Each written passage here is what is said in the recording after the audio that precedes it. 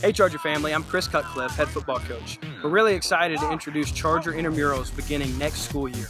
This intramural program is going to be for our 4th, 5th, and 6th grade students. You're going to see our high school student groups, such as the football team, soccer team, baseball team, softball team, come work with our younger students and teach things like wiffle ball, kickball, dodgeball, flag football, a lot of fun activities for those groups.